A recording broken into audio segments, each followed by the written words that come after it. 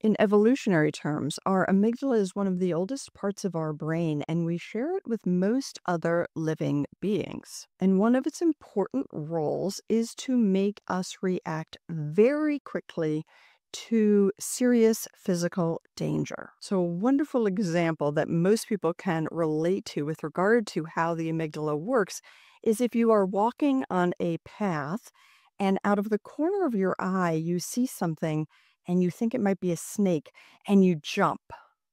Now, you have jumped, you have had an autonomic nervous system response probably before it's even registered that it might be a snake.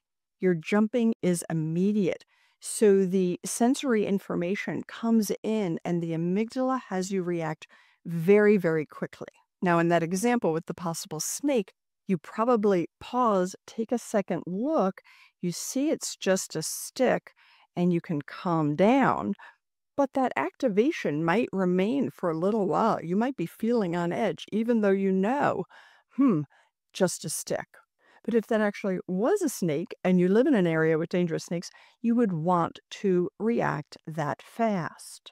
So your brain is designed to keep you safe. So in that moment, when you spot a potential danger, your body reacts before it's confirmed, before the danger is confirmed.